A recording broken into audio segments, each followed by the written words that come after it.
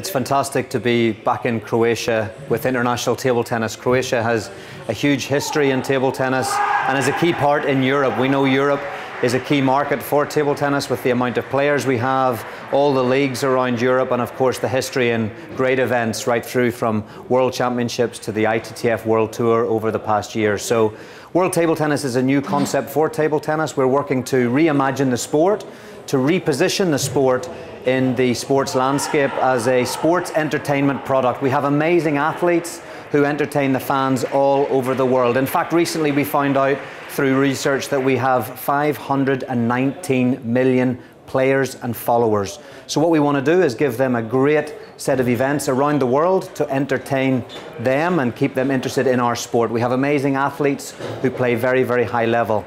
So WTT has various levels of events, and I'm delighted to be here in Croatia for the WTT Contender Zagreb. As I said, Croatia has a huge history in table tennis. You mentioned Zoran, Tamara, Zlatko, huge roles in table tennis, promoted the sport, achieved amazing things also. So again, it's great to have an event for WTT here. We had the youth in Varaždin, and we are also looking at other possibilities to create a strategy, international strategy. And it's been amazing to work with Renato and Josipa and the Croatian Table Tennis Association. A big thank you to the team, to the association for helping us. Huge effort to get this first event up and running. But I think if we have the youth in Varaždin, we have the contender here in Zagreb, maybe another one in another part of Croatia, I hope that gives a huge platform to show those young stars here in Croatia, to then inspire other children, young people in Croatia to keep playing table tennis. And our objective is to try to grow the sport.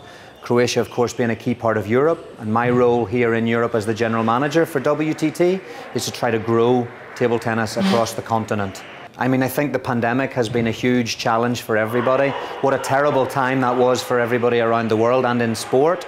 And I think maybe some of our populations around the world, they have a little bit of fear to come back into the venues to watch sport, to be in close contact. But we think if time rolls forward, I think people will be more inclined to come back to sports events. And then I think, as you say, it's up to us to market and promote the events. But as you see here, this is the first time that the WTT Contender is here. So you'll see the new field of play, the new branding, the new look and feel. And so I think for this first year, it's good that we get a solid event, that the event works, that we work together in partnership, WTT, Croatia Table Tennis Association, and all our partners. And then I think we can build from here. If we have this event every year for the next 3, 4, 5 years, the players will know that it's an event that they want to go to. The media will know that it happens every year in the same week, and the fans will know.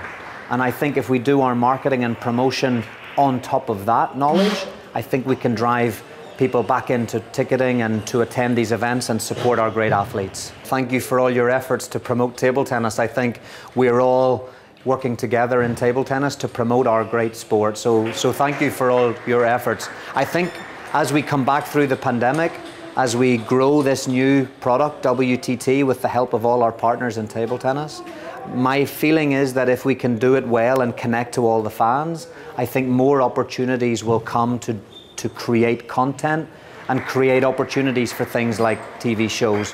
One of our goals at WTT is to promote the athletes. They are unbelievable athletes on the court playing unbelievable table tennis. We want to bring them to the world and show that they are stars. I think once we do some of that, then I think more people will be interested to have shows, talk shows, interview the players, go to the players when they're practicing, maybe walk with them in the park when they're with their dog, find out what do they like to eat, what do they do when they're in their downtime, what's their aspirations for the future, what are their favorite tournaments.